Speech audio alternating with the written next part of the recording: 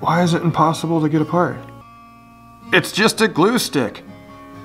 Why? Whew. Good for that glue stick, dude.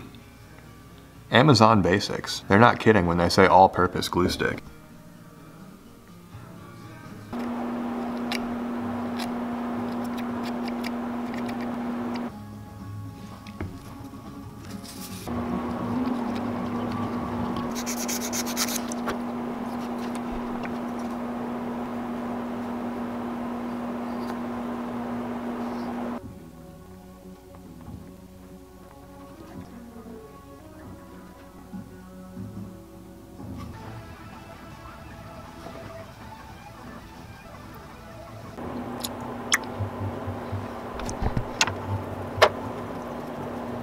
That took a solid 12 hours. Let's wait the proper amount of time for that to dry and get it in a mold box.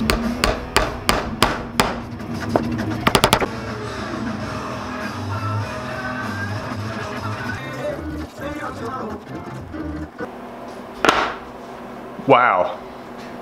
Just wow. Just get a good look at that mouth. Okay, added those side fins. It's got a beautiful top and bottom profile, beautiful side profile. Built around a 6/0 beast hook. What a profile.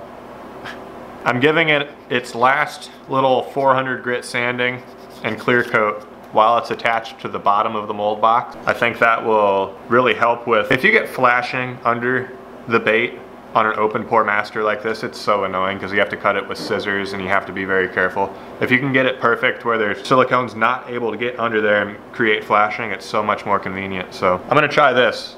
I'm gonna have it to the bottom of the mold box. I'm gonna spray its last clear coat on it. Then I'm gonna put the rest of the mold box together and then just wow. Hopefully that seals it off good enough.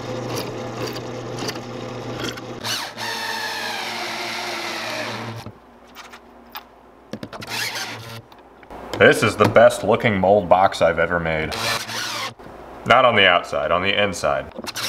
So with this stuff, I actually need to do 1 to 1.3 by weight when mixing this silicone. I've heard great stuff about this silicone too, Smooth On. Typically I'm more of an Alumilite guy, but this Smooth On stuff, apparently it's really good. I got myself half a kilo from the other side of the world. People in Europe use this stuff more apparently. Oh wow.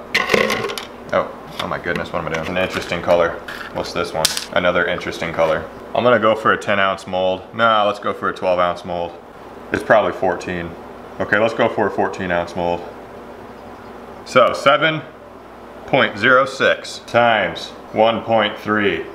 So I need 9.1 or 9.2 of this now. Part B, right? Yeah. Oh, it's looking like that needed stirred before I poured. At least this side looks like it needs stirred. 1 second. These silicones have a shelf life. They are not good forever. This one started hard packing and some clear stuff came to the top. Hopefully that will not affect the performance of this silicone. Went a little further than 9.2, but I think this is the hardener, so it doesn't matter. I'm gonna mix this till my heart's content, right up until it's content. It's a nice thin silicone. That makes it user-friendly when it's thin. You can be less concerned about pouring it perfectly. With thicker silicones, it's a pain in the butt because you have to pour it a specific way for there not to be air pockets and more bubbles. There will always be bubbles unless you're pressure casting. We're just gonna try to minimize here.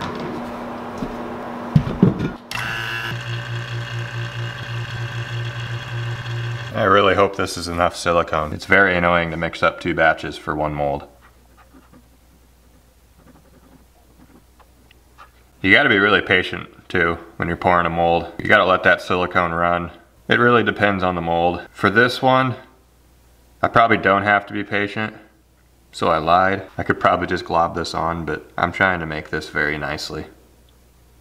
In a very professional manner, you know. This is gonna be the smoothest sides to a mold I've ever had on a mold too. I clear coated the mold box. All the detail-y stuff's covered, so I'm gonna just pour this in here now. Like that hook slot on the top, I wanted to make sure that filled in before I trapped air inside of it. That's about it.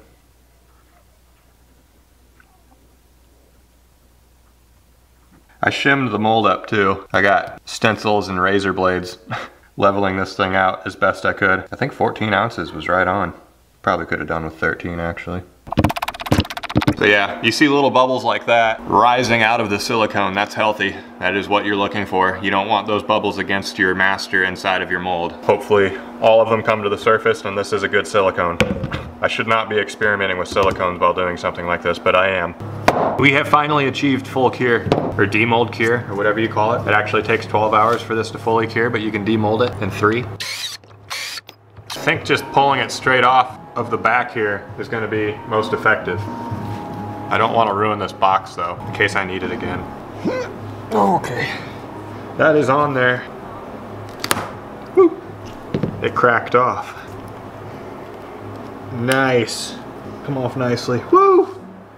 Oh, that is a beautiful, beautiful seam line. No chunks left. We lost a little bit of silicone to the master just behind this fin right here, but that's not that big of a deal. I can easily fix that. There's a smidget behind the other fin too.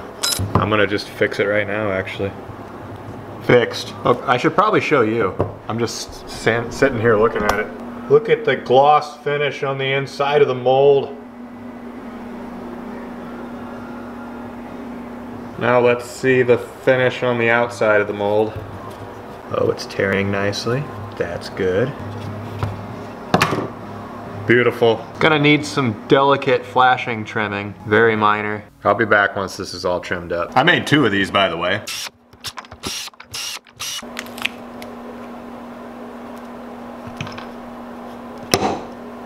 It just turns out so well, it's amazing. Whoops! I did not have the camera on for any of that, but I poured one, and I have a good feeling about it. And I've already poured some at my friend's house last night. I'm getting a pretty good feel for this mold. Actually, I'll show you this one after.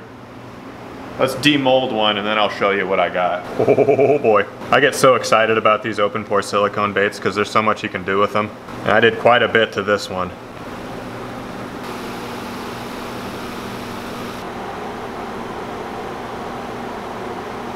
I cut off the tail. And I'm gonna pour it red. That way you can see me pouring something.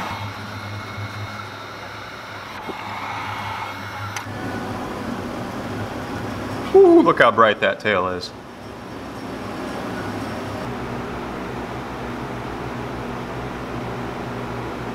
It's just a gorgeous look.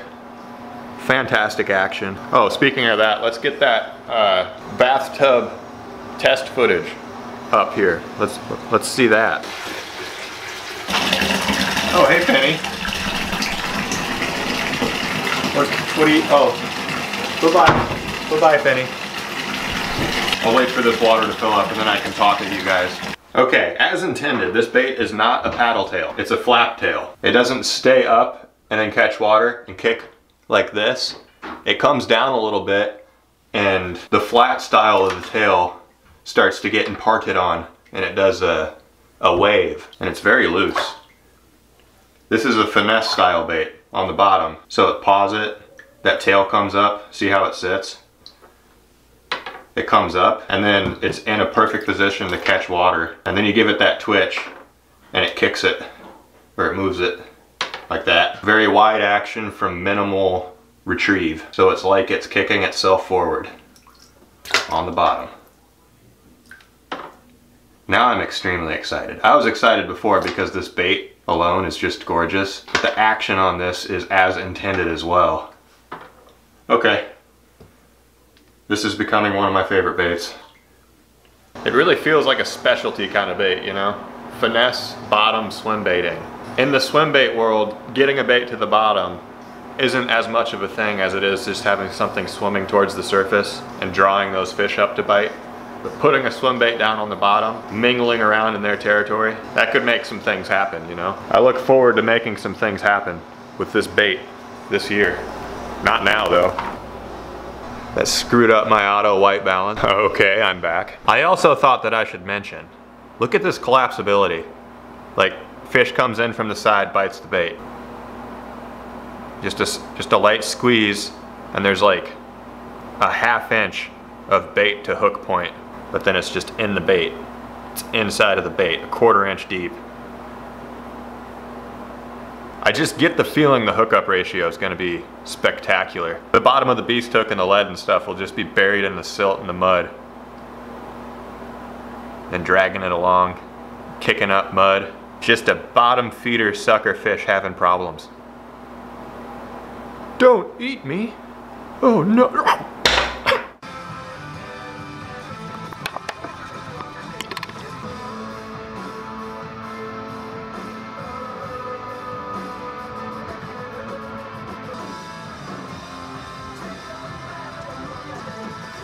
Techniques, man. I don't know if it's gonna make much of a difference, but I poured this very clear color. This isn't just clear, it's got a little bit of motor oil in it. And then I poured this darker, flaky, pearlescent, beautiful color in with it. I didn't laminate it, I just like poured it while it was still hot and it seeped into it, and I'm hoping that that's gonna give it some depth. I try stuff like that all the time, but most of the time it doesn't do much, it doesn't work, doesn't look good, but maybe this will. Hundreds of you have asked me where I got this shirt. It's an airbrushed shirt from somebody on Instagram. One second. Gray Pip. Pip. This person's first post was this shirt that this person airbrushed for me. What's your name? Artist doing art stuff. Nothing like airbrushing tees. Gray Pip. Thank you. This is an awesome shirt. I thought this shirt deserves a proper shout out, so thank you.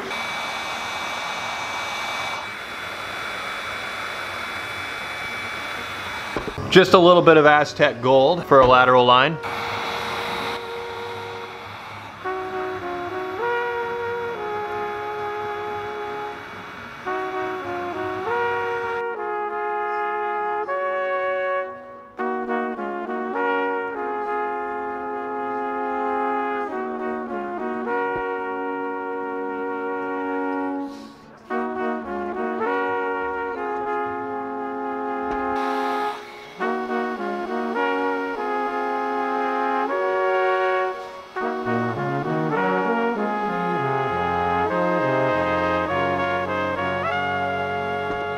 What a stunning pour.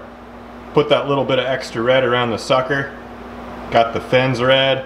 Nice white belly. It's not actually white, it's like an orangish white. I added orange highlight and white highlight and stuff, but let's give it a bit. We'll demold this. See how pretty it is. Prepare yourselves for a spiffy demold here.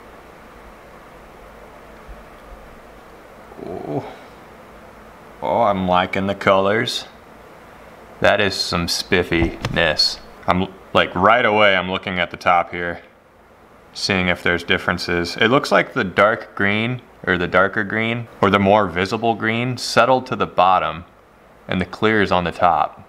It didn't do the splotchiness like I wanted. It just kind of evened out and settled. Totally fine still. Doesn't it look just fantastic from that profile, that angle? Those fins sticking out and stuff. A little bit of extremely cautious heat setting always makes a bait look better out of a silicone mold too. It glosses things over. Let's put some eyes on this. So yeah, there's one poured. I think that's the end of this video pretty much. Love this bait. Nothing more to say. I'll catch a fish with it later, I promise. I will. I can't wait. It'll be in some bonus fishing somewhere.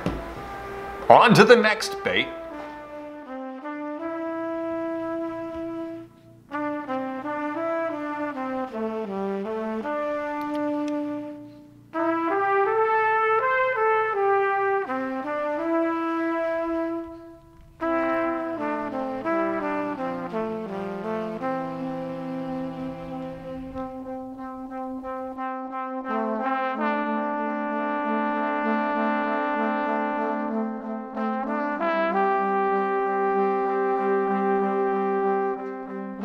Just wow, what a profile. Oh, that is a beautiful, beautiful. It's just a glue stick. Oh boy.